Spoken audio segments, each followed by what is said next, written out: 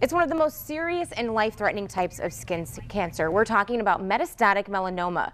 Dr. Anna Pavlik is a medical oncologist, and Gary Larrabee is a patient and clinical trial participant. Welcome. Thank you both for being here. Thanks for having us. Thank you. Dr. Pavlik, how common is this type of cancer? Metastatic melanoma is on the rise in the United States.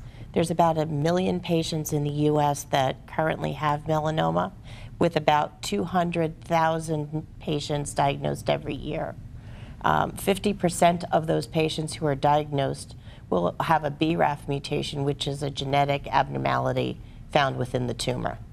Now, who should be tested for that BRAF mutation? Well, patients need to speak with their physicians regarding whether or not they should be tested for the BRAF mutation. So, Gary, you went through the trial. What are some things that you experienced?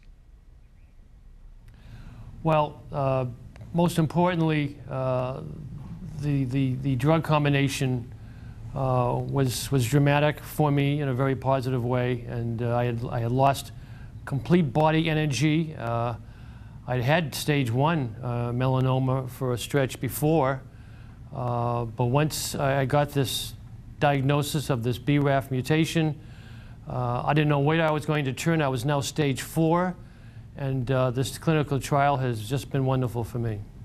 Dr. Pavlik, what were the results of the clinical trial?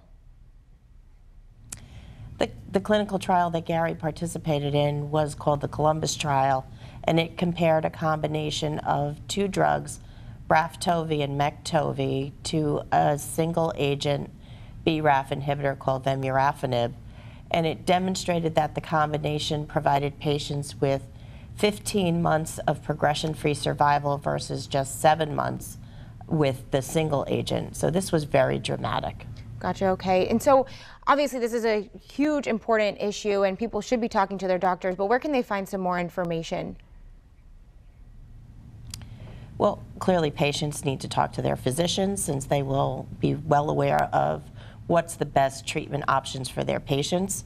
But otherwise, there's also a website, which is www.tovi2.com, All right, where you can get more information. Thank you, guys. I appreciate you being here with us today. Thank you. Thank you. A special thanks to Array Biopharma for sponsoring this segment.